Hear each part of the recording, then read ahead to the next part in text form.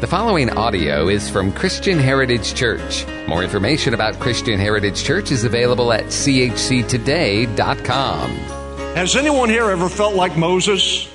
Felt like you tried to do what God wanted you to do, but somehow you messed it up, and then things just didn't go right? Sometimes things that we think are going to be great end up in absolute failure. Have you ever felt that way? Ever felt like it didn't matter, it just didn't work, and now I don't know what to do? It's kind of like Murphy's Law always applies in your life. You know what I mean? Always applies in your life. We need to understand that God wants to move us beyond that place. It kind of reminds me of the story of the guy that was baking wedding cakes for a living. And he had an order come in, and the young lady said, I want you to write 1 John chapter 4, verse 18 on the top of the cake. Well, he's kind of like me, and his handwriting wasn't the greatest, so when he made the cake, he wrote John chapter 4, verse 18 on the top of the cake. 1 John 4:18 says these words, there's no fear in love, but perfect love casts out fear. That's a pretty good verse for the top of a wedding cake, right? But this is what he put on it, John 4:18. You've had 5 husbands, and the one that you now have is not your husband. Sometimes it just doesn't work. It just doesn't work. So when it doesn't work, what are we going to do? Moses knew he was called to be a deliverer. God's hand was on his life from birth.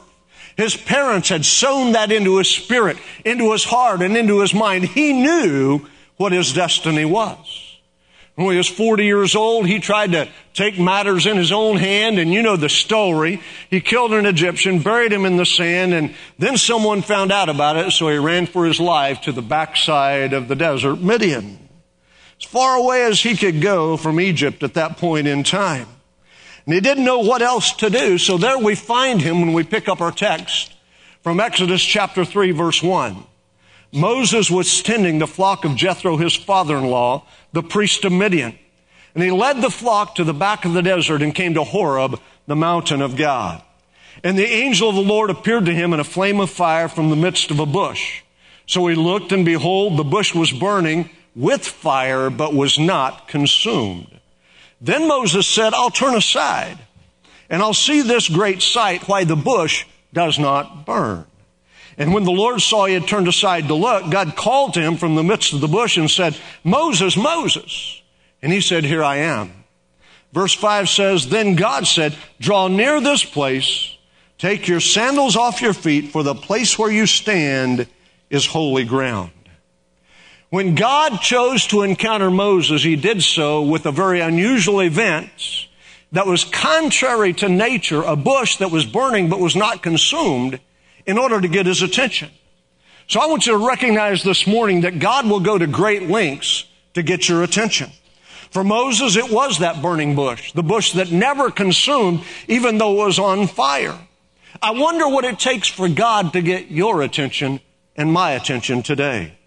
When Moses saw the burning bush, the Bible says that he walked toward the bush, and when God, you can read it one more time, in verse 3, I will turn aside and see this great sight, why the bush doesn't burn. And when the Lord saw that he turned aside, then he called out to Moses. You see, God will put things in our life to get us to stop, to turn, to look, to listen. So my question to you this morning is, what is God placing in your life, or what has he placed in your life to get your attention? What did God say to Moses when he spoke? He said, take your sandals off, you're on holy ground. We understand that's a custom even yet today in many parts of the Eastern world. That when you walk into a church or a synagogue, you take off your shoes or your sandals. It's a custom that really crosses all religious lines in that part of the world. You walk into a mosque, you remove your shoes. Many times preaching in the East, I've often been required to take my shoes off before I delivered the word because that was part of the culture. So I understand that. But I believe that this statement, take off your sandals, you're on holy ground, had more than just cultural ramifications. I believe it was God's way of showing Moses 3 things. Number 1, you can write it down if you're taking notes. Number 1, he was trying to get him to slow down. Slow down. Have you ever been in the desert? Anyone here ever been in the desert? Several of you have. A few of you haven't. Well, let me tell you about the desert. The desert is hot. The desert is rocky. The desert is hostile to human environment and to human habitation. And when God said to Moses, take your sandals off, He's trying to get his attention, to slow him down so he can speak into his life.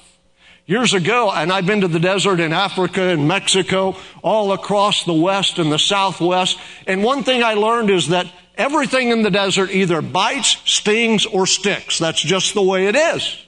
So when God was saying, take your sandals off, He was slowing Moses down. He had to be careful where he stepped. There might be a hot rock there. There might be a thorn there. There may be something that would bring harm or damage to him if he just continued to blow through life. Now listen to me. Sometimes God gets our attention just to slow us down.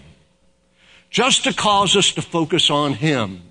Just to cause us to hear His voice. What has God done, or what is God doing, what has God done to get your attention? He wanted to slow him down. Secondly, I think He wanted Moses to think more about God than he did his own comforts. Because Moses had to stop in that place and listen to the voice of God. I don't know, the Scripture doesn't tell us, but I really believe God really hadn't messed much with Moses for 40 years. He abandoned his destiny when he fled to Midian. And now that God had heard the cries of the Israelites, He was coming back to Moses to say, it's not over till I say it's over. Somebody needs to hear that this morning.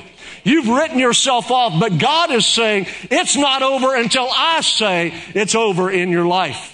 And maybe this is the moment He has ordained for you to get your attention, to get you to stop, to get you to slow down, to get you to listen to His voice. He wanted Moses to be more concerned with hearing Him than with his own personal comfort.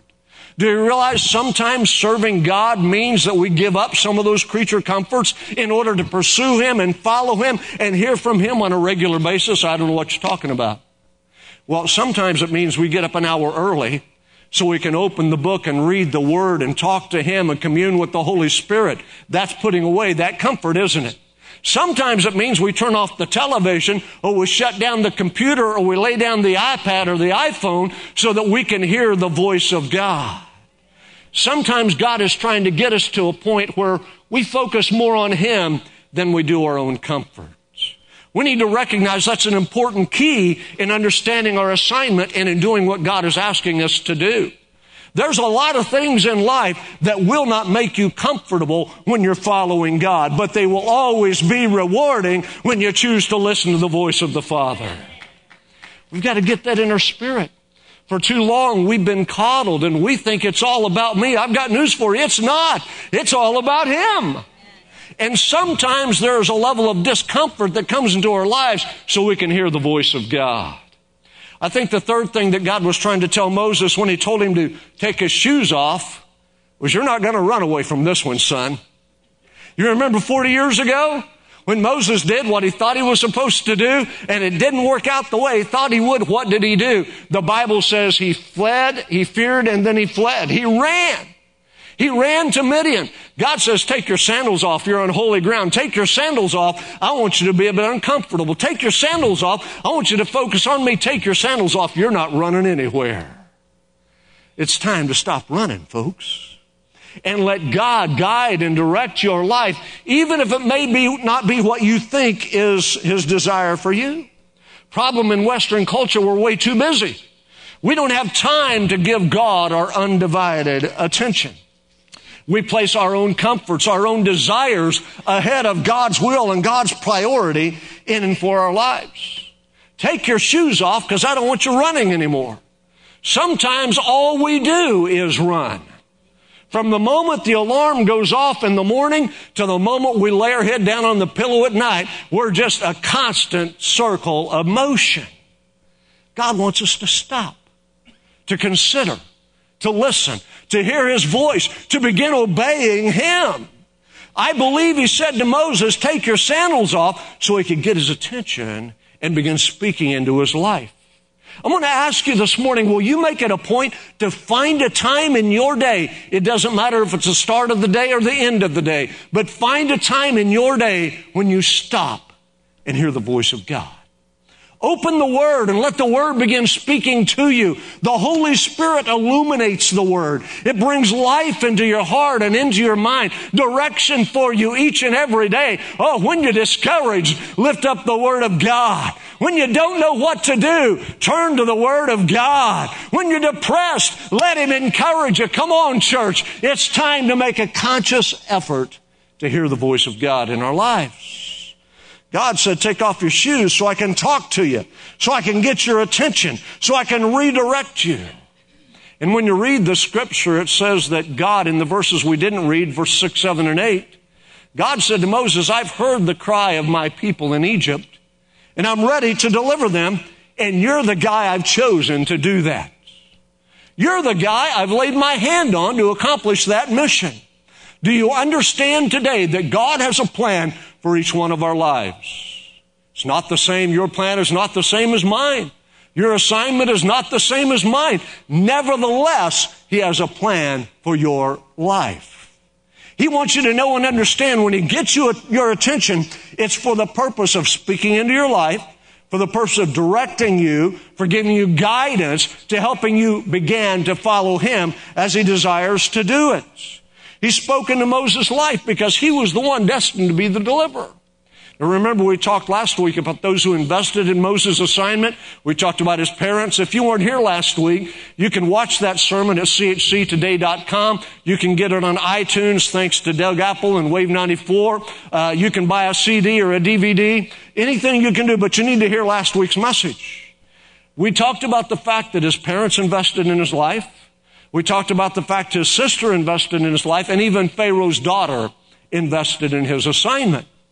And so when God came back to Moses literally 80 years later from the time of his birth, He knew He wanted Moses because He needed someone who knew the language, familiar with the customs, the policy of the court, and who could get an audience with Pharaoh. Moses was the son of the previous Pharaoh's daughter. He could get an audience with the Pharaoh. The average Hebrew down there working like a slave would never get the attention of the Pharaoh. But God had set Moses in the position where He could use him to bring the children of Israel out of bondage and into the promised land. So He got his attention with the burning bush. This morning, let me ask you, what's required to get your attention? Think about it for just a moment. What has God done in the past? What is God doing today to get your attention? And this isn't a one-time thing. He wants to communicate with us on a regular basis. So what is He doing to get your ear, to cause you to stop and listen to what He's saying and speaking into your life? I believe many times, especially in the Western church, we don't want to hear God because we don't know God. You need to let that set for just a moment. We don't want to stop and hear God because we don't know God. He might ask me to do something that is too big or too great or too grandiose. Can I tell you, if you understand the Father, you understand that anytime He speaks something into your life, He's already stored up the provision. He's already made the way. He's already paved the path. And all you have to do, my friend, is follow Him. Well, I don't know. I'm not sure I can trust Him. You need to turn back to the Word and get to know Him a little better. Because Jeremiah 29:11, it'll be on your screen, says these words, I know the thoughts that I have for you, thoughts of peace and not of evil, to bring about an expected end. I know what I think. He's already got a plan for you. Read it. It's right there. Peace and not evil, to give you hope and a future, is what the New King James says. The King James says an expected end. You see, God already has a plan for you, but when we don't trust Him, when we don't want to stop and listen to Him, it's because we don't understand that fact. We think somehow, some way, His designs for me are evil, they're bad, they will turn me in a direction I want to go. No, He says, I'm going to give you hope and a future. What greater promise is there than that? Hope and a future. But in order to do that, He first has to get our attention. How does God get our attention? Let's talk about that for just a moment. You might want to write these down. Number one, He gets His attention through His Word. He still speaks through His Word, friend. Psalm 119, the Bible says in verse 105, Thy word is a lamp unto my feet and a light unto my pathway. Proverbs 3, 5, and 6 still yet says, trust in the Lord with all your heart. Lean not unto your own understanding. In all your ways acknowledge Him, and He shall what? Direct your paths. That's exactly right. The Word brings light, illumination, direction, and guidance into our hearts and into our lives. But folks, if the only time we open the book is on Sunday morning, we're not going to get a lot of direction. We're not going to get much guidance. You see, it's impossible for me to download in 30 minutes everything you need in your heart and in your spirit to make it through a week. It requires that you and I become students of the Word of God, disciples of the Scriptures, and allowing the Holy Spirit to speak His Word into our life to give us guidance and direction. You say, I don't know what to do? James has the answer. If any man lack wisdom, let him ask of God, who gives to all men liberally and upbraideth not. You say, I don't know which direction to turn. The Word has the answer. Isaiah 30 says, and you will hear a voice behind you saying, this is the way, walk ye in it. It's all through the Word. Oh, so many times, instead of listening to God, instead of stopping and spending some time in the Scripture, we turn on the TV to listen to a preacher. Oh, listen to me. I'm not interested in what God regurgitates through someone else. I'm interested in the Holy Spirit speaking directly into my heart and into my life. That's the promise of the New Testament believer. Now, don't misunderstand. I'm not minimizing preaching, but I'm saying if all of your nourishment comes from what somebody tells you, you're getting it in the wrong place. You need to get it in the Word of God. The Word will never steer you wrong. I told you a few weeks ago, you need to know the Word so that when I'm standing before you, if I say something that doesn't align with it, you know it, and you can come and talk to me about it. I pray that never happens, but there's always that possibility. That's the position we need to be in when we're students of the Word. He speaks through His Word. Number two, He speaks through His Spirit. I already mentioned it. You'll hear a voice behind you, Isaiah 30, 21, saying, this is the way, walk ye in it. Is that the only instance? Absolutely not. Acts 13, 21, the Spirit said, separate Barnabas and Saul for the work I've called them to. He also uses dreams and visions. Acts chapter 10. Peter didn't know what to do when he had a vision about unclean animals coming down and God saying, rise, kill, and eat, until he was called to the household of Cornelius, who happened to be a Gentile, and God said, I want you to preach the gospel to them. Direction and guidance come through those ways. Acts chapter 16, verse 9, Paul said, I didn't know which way to go. And then I saw, and he means in a vision, a man from Macedonia saying, come over and share the gospel with us.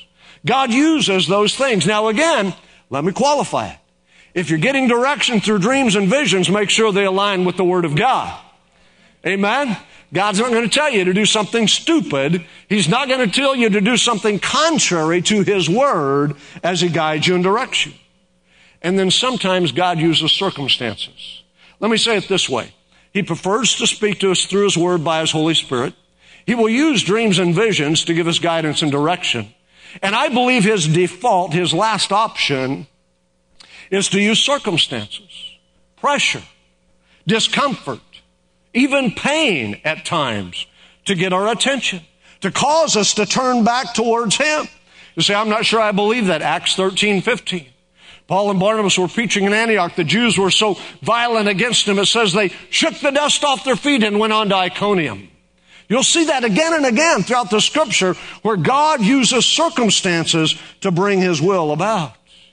Even in Acts chapter 15, verses 39 and 40, you'll find the story of Paul and Barnabas getting ready to go on their second missionary journey. And Barnabas wanted to take John Mark, who John Mark had went the first time, but about halfway through, he became a mama's boy and he went home. It was too tough. He cut out.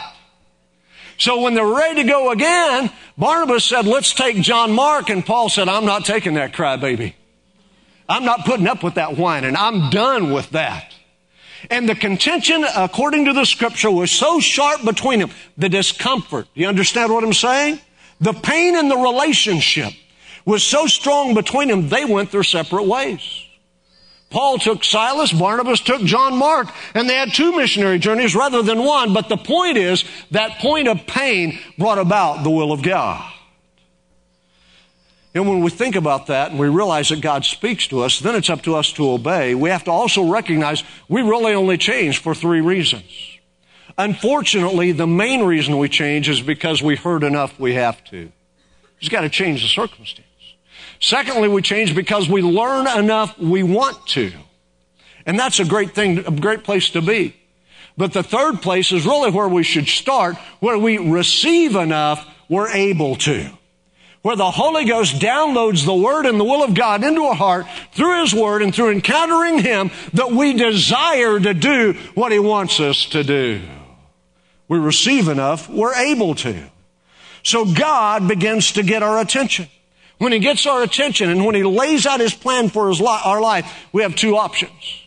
We can obey or we can make excuses.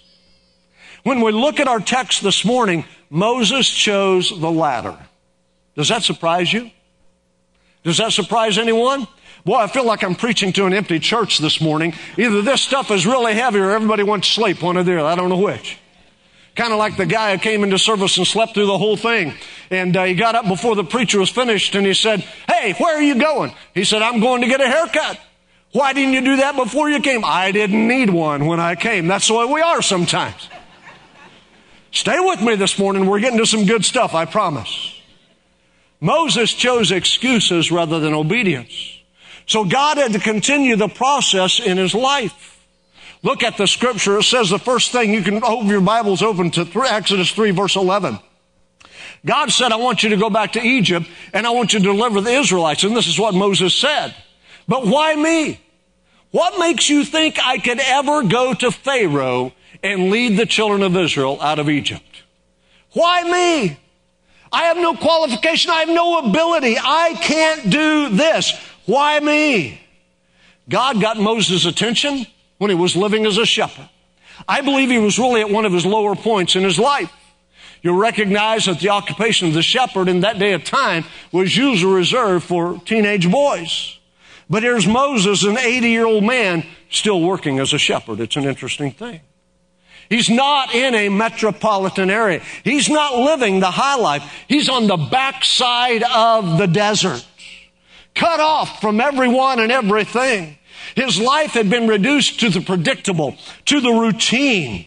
There was no challenge or excitement. It was just mundane and humdrum and day after day after day. And suddenly God shows up, says, "This is what I want you to do. I want you to lead my people out of Egyptian bondage." That was his wake-up call. And what did he say? Why me? What makes you think I can do this? Have you ever argued with God? Anybody? Oh, I have. I've argued until I'm blue in the face, until I'm out of words. We argued with God about coming to Tallahassee. We don't want to do that. That's not your will. You surely don't know. "God, what makes you think I can do that?" Have you ever said that to him? What makes you think I can do that? You see, you're really not that much different than Moses. All of us have that same excuse. It's a matter of whether or not we're going to make it or whether we're going to obey. What makes you think I can do that? Do you realize how stupid that statement is? Have you really thought it through? What makes you think he's talking to God? He's not talking to Nimrod on the next mountain. He's talking to God. What makes you think I can do that? How stupid is that? Who is God? He's only your creator.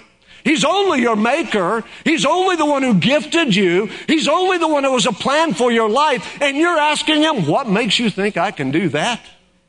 Glenn Burns, I bet you said when God called you to run the rescue mission, sitting on that Baptist pew, what makes you think I can do that? All of us have said that at one time or another. But it comes to the point where we have to say, you know what's best for me. You have a plan for me. You have a will for my life. You're going to lead me into the destiny that you have already provided. I'm going to quit arguing and quit making excuses. Last week I started the story, telling you the story of the homeless man I met in Oklahoma City. Didn't tell you his name. His name was Rod.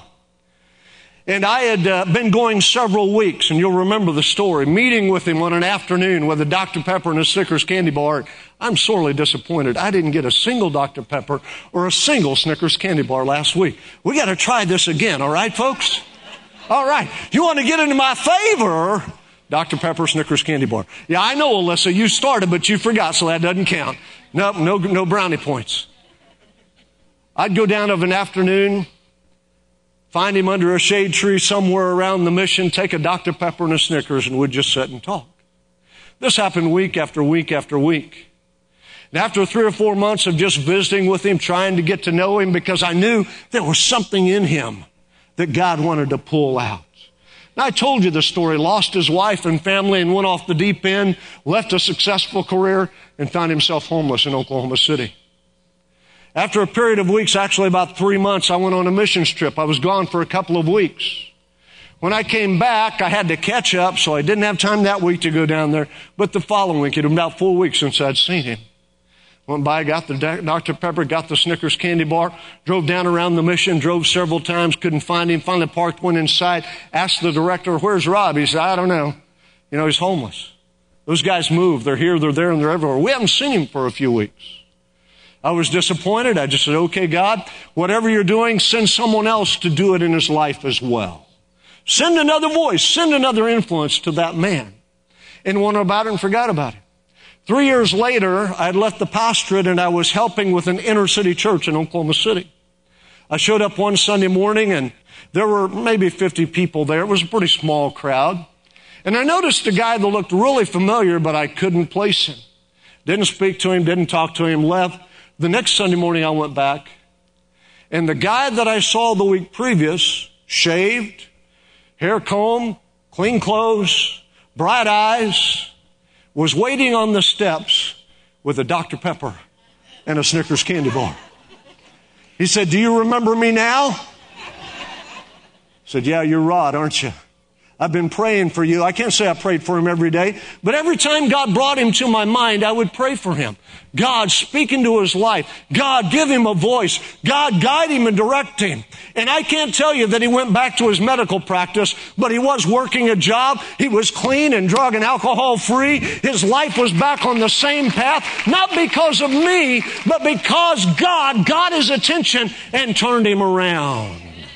Listen, folks, you need to be aware that God wants to get your attention. He wants to turn you around. He wants to invest in your life. He wants to put you in the position that he wants you to be in. You'll remember when I first met that man, he asked me this question: "Is there any hope for me?" It's the question the world's asking. Is there any hope for me? It's a question many in the church are asking today. Is there any hope for me? I've come to tell you, God has a plan that includes peace, hope, and a future. If you'll simply plug into him and let him move in your heart and move in your life. God wants to do something great in you and through you. So Moses said first, "What makes you think I can do this?" And then he remembers, "Oh, I can't because of my past. I killed an Egyptian. I can never go back there. My past will haunt me for the rest of my life." And some of you in this room have felt the same way. I fell off the boat. I fell off the wagon. I messed up again. God could never use me. Can I tell you there's a great difference between Old Testament redemption and New Testament grace? You want to know what it is? Let me tell you what it is. In the Old Testament, the blood of bulls and goats were offered once a year when the high priest went into the Holy of Holies as an atonement for the sins of Israel. So once a year, for this little millisecond of a time, they could feel they were in right standing with God. But when you move, and in the Old Testament, the Bible says he took our sins and put them as far as the east is from the west. It says he puts them behind his back. It says he casts them in the sea of forgetfulness. But when I cross over into the New Testament, and when I crack open Hebrews chapter 8, it says the blood of bulls and goats cannot redeem man, but the blood of Jesus Christ, the Son of the living God, once and for all, serves as a sacrifice and brings redemption. So I've come to tell you this morning, your past can be put under the blood. It's not repositioned. It's removed. It's not covered. It's cleansed through the blood of Jesus Christ. Oh, somebody needs to get a hold of that, because that's for you this morning. You need to understand your past does not disqualify you for stepping into the present, for stepping into God's will for your life today. What you did yesterday can be put under the blood and God will move you forward. Secondly, Moses said, I don't have any authority. You can read it in chapter 3, verse 13. I'm reading from the Message. Then Moses said to God, suppose I go to the people of Israel and I tell them, the God of your fathers sent me to you. And they ask me, well, what's his name? What do I tell him? What is he saying? He's saying, whose authority am I going in? Under whose banner am I marching? Whose authority do I make this declaration? You know what God said? He said, tell them, I am that I am has sent you. I am that I am has sent you. Some of you in this place say, I would love to do it, but I just can't. I don't have the authority. I've come to tell you, I am has sent you. And if you'll get a hold of the great I am, He will make you what He wants you to be. And you can say, I am because of I am. I am because of what God is doing in me and through me. See, we need to understand the authority that we live under. Jesus said it this way in John chapter 14, verses 13 and 14. Whatever you ask in my name, that will I do, that the Father may be glorified in the Son. And if you ask anything in my name, I will do it. All right, let's pause for just a moment. I need some help. Leave that verse on the screen for me. Now, read it one more time. Will you read it that out loud with me? Whatever you ask out loud, that means you speak. Whatever you ask. All right, let's try this again from the top, shall we? I've already messed that up big time. I feel like Moses this morning. Here we go again. Take another lap around Mount Sinai. All right, one more time from the top. And whatever you ask in my name, that will I do, that the Father may be glorified in the Son. And if you ask anything in my name, I will do it. So now let me ask you very quickly. If He said, if you ask anything in my name, Jeremiah, what can't you do? Everything. That's right. You can do anything in His name. What is prohibited from you doing the will of God? Nothing. Absolutely nothing. What quality, what caveats did He put on that scripture? Did He say, you can do anything in my name if you do? What you ask. What you ask. You see, when we understand that, when we begin to apply that, we understand the authority that we are living in and living under. It's not a matter of Steve Dowse saying it. It's a matter of the Son of God saying, if you ask anything in my name, I will do it. That's why we can declare His word. That's why we can declare His will. That's why we can stand in faith and authority. Not because of us, but because the great I am has already declared it. That's why I can pray the prayer of faith and believe people to be healed. So I can pray for God to bring in lost souls and believe them to be saved. That's why when there's no money in the bank, I can turn to the King of Kings, the one who owns the cattle on 1,000 hills, and I can say, I need a deposit from your account into my life today. We need to understand the authority under which we operate. Authority is useless, however, unless you step into it. When God said, Moses, tell him I am that I am has sent you, until Moses went back to Egypt, that promise was vacant. He had to step into it. He had to take a hold of it. You can quote the scripture all day long, but until you take a hold of it, until you step into it, until you say, that's mine, it's just words on the page. But when you take authority, when you assume what He's given you, when you step into that position, then supernatural things begin to happen and occur. God could have said all day, I am that I am has sent you, but if He never left Midian, it was pointless. He had to put some feet to his faith and walk to the place God wanted him to be in order to take that authority and prove God's power in that place. I love the story in Acts chapter 3 because it's a great illustration of the authority of Jesus Christ flowing through His people. You know the story, Peter and John were going to the temple at the hour of prayer. There's a lame man sitting at the gate, beautiful. There's no doubt in my mind he sat there every day for his entire life. He has his little cup. He's asking for an offering. If you've never been in that culture, you don't understand how prevalent beggars really are. They're everywhere. All of them asking for an offering. All of them with malady or disease or deformity of some type, unable to fend for themselves. So often, their family brings them to a public place and sets them there so they can ask for offerings. This guy had been sitting there, no doubt in my mind, his whole life. He was lame. He couldn't walk. held up his cup and he asked for an offering. You remember what Peter said in Acts chapter 3? If you don't, flip over there and read it. He said, silver and gold have I none, but such as I have give I thee. In the name of Jesus of Nazareth, rise up and walk. He stepped into that authority. John chapter 14, he stepped into that authority. And from that moment, when he took that authority and he walked in that authority, the power of God was released. And the Bible then goes on to say, and immediately his feet and ankle bones received strength, and he leapt to his feet and began leaping and walking and praising God for what God did in his life. Now listen, it would never have happened until Peter stepped into that authority. Some of you need to get that today. You've been living powerless lives. You've been ran over by the devil. It's like a bulldozer has knocked you down and then sat on top of you because you don't understand the authority God has given to you. It's time to get your back up. It's time to get mad at the devil. It's time to say, I'm not going to put up with this nonsense any longer. There is a higher power at work in me. His name is Jesus Christ. And He said, whatever I ask in His name, He's going to do it. Come on, folks, get it in your spirit. Begin walking in the authority that God has already laid out for you. Number 3, he said, I have no ability. Exodus 4, verse 10. Moses raised another objection. This is number 3, all right? Again, remember, he had an interruption.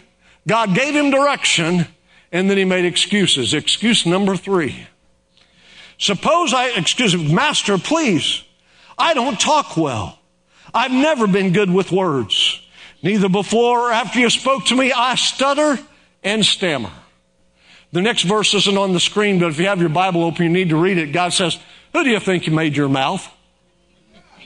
Who do you think made your mouth? Are you getting what he's saying to Moses? This is a bunch of nonsense. Let's cut to the quick. Let's get past it. If I can, and you have to back up a few verses, if I can take that rod that was in your hand, and when you throw it down, it turns into a snake, and when you pick it up by the tail, it turns back into the rod, and if you can slip your hand into the bosom of your shirt, and when you bring it out, it's leprous, and you put it back in, then it's normal and it's clean. If I can do all of that, don't you think I can take care of your speech problem? Listen, some of you have been saying way too long, I can't because. And you offer up some flimsy excuse. Can I say it like God said it? Who do you think made you? And if He's calling you, if He's positioning you, if He's putting you in a place to use you, quit worrying about what you can't do and step into that authority and let Him do it through you. Because here's the key. He's really not interested in what you can do anyway. He's interested in what He can do through you. What He can accomplish by you when you yield to Him. Number 4, he said, I don't have any desire. I have no desire. That's a lot of us in Christianity today. You want me to do something for God? Forget it. VBS, you got to be kidding me. Go walk the streets of Tallahassee? Not in my wheelhouse. You want me to come and clean the church? Do I look like a janitor? What we're saying is I have no desire. See, Moses said in Exodus 4:13, he said, Master, please send somebody else. Oh, we're great at that, aren't we? You know, God, I can't do it, but I know someone who can. God, I really don't think I can do that, but I've got just the guy for you. Let me tell you who you really need to be talking to, because it's not me. I don't have the ability. I don't have the qualification. I don't have the authority. But the bottom line, I just don't want to do it. That's what Moses really said. He said, I don't want to go back to Egypt. Why did he make that statement? Because he remembered 40 years earlier when the Pharaoh wanted to kill him. Because he had killed an Egyptian. He fled as a fugitive. He ran for his life. And this is where I'm driving for this whole message, is to point number 5. He understood that the thing motivating him was fear. Fear of what his past had brought into his life. And you can read it. Finally, after all those objections, God addressed Moses' fear. He didn't address his fear first. He addressed his fear after he ran out of excuses. After he had nothing else to offer God. You see, this is the point. God knows what's in your heart. God knows what motivates you. God understands what makes you tick and what propels the decisions that you make on a daily basis. So He allowed Moses to walk through this whole charade of reasons why I can't do what you're asking me to do, to finally address what was the root in his heart. And the root in his heart was he was afraid of his past. So look at verse 19. From the Message it says, God said to Moses in Midian, he's still back there, saying, go, return to Egypt, because all the men who wanted to kill you are dead.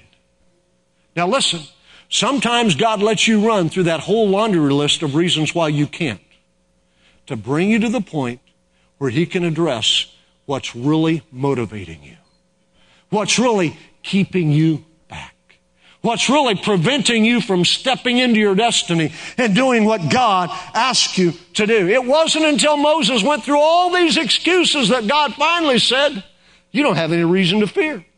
I've already handled what happened back there.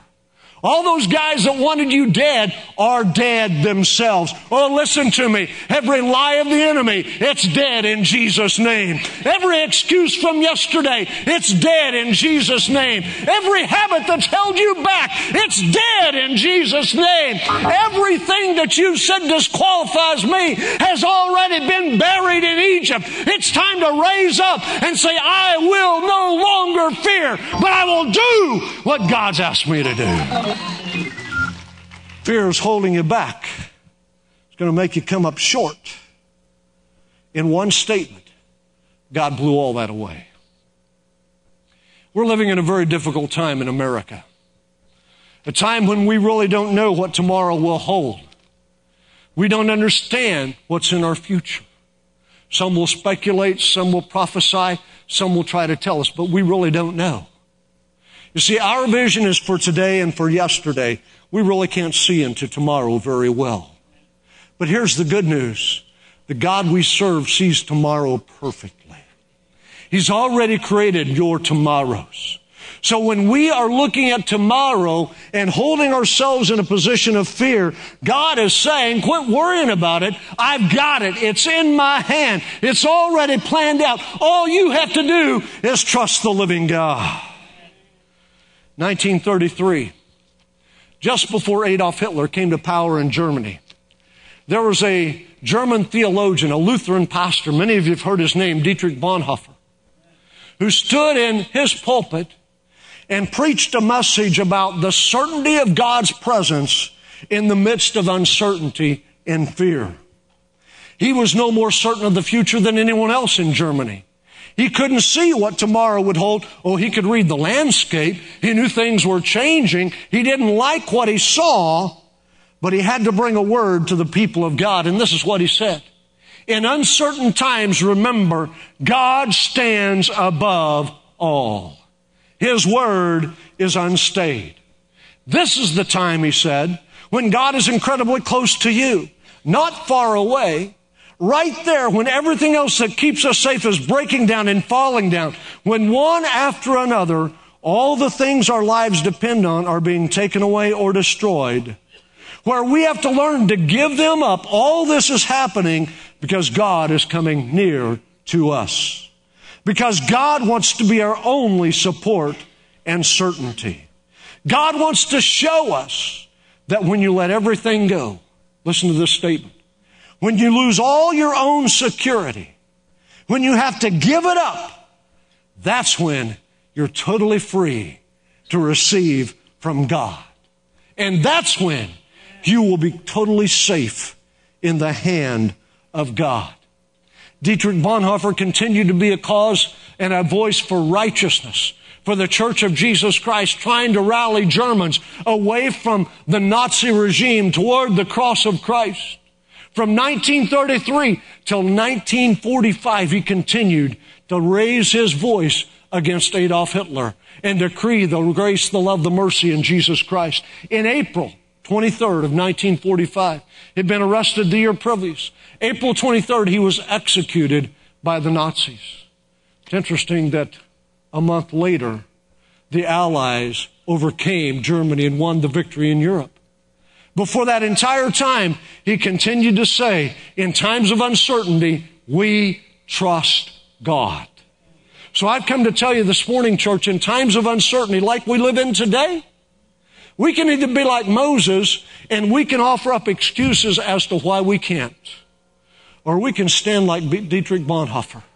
And we can say, when I don't know what tomorrow holds, I still know who holds my tomorrow. I will not fear. God has not given me a spirit of fear, but He's given me power and love and a sound mind. I can stand on Romans chapter 8, verse 15. For Paul said, He has not given me a spirit of bondage, again to fear, but a spirit of adoption, whereby I cry, Abba, Father, Abba, Father, Abba, Father. I will not fear what men can do to me. My eyes are on the Lord. Oh, come on, stand to your feet with me in this room. You're here this morning, and you say, Pastor, I'm dealing with some issues that are greater than me. I'm dealing with some things in my past that I can't overcome. You said that God would forgive me. You said that God would give me an opportunity. I need Him to do that for me today. I need Him to forgive me, to cleanse me, to come into my life, to help me during this day and this time. That's you. We're not bowing our heads this morning. There is no shame in coming to Jesus Christ. But that's you. I've just described you. You've got things in your life that are keeping you back, that are separating you from God, and it's time to be free. You say, that's me. I need Jesus to forgive me. I need Him to cleanse me. I need Him to change my life today, and in doing so, change my future. Right where you stand across this room, that's you. Raise your hand with mine. Say, pray for me. Yes, yes, yes. Others. Yes, yes, yes. Others. Across this place, others. I need Jesus to do something in me. Everybody with your hand raised, come right now. Come right now. Step out. We're going to pray a prayer of faith. We're going to believe God for victory. We're going to believe God for liberty. Come on, across this house this morning. You need God to do something in your heart and in your life today, to break a bondage, to set it free, to forgive your past, to move you forward. Come on, others, you raise your hands, step out and come this morning. Thank you for listening to audio from Christian Heritage Church, located in Tallahassee, Florida. Feel free to give copies of this message to others, but do not charge for those copies or alter the content in any way without permission. For more information about Christian Heritage Church, please visit us online at chctoday.com.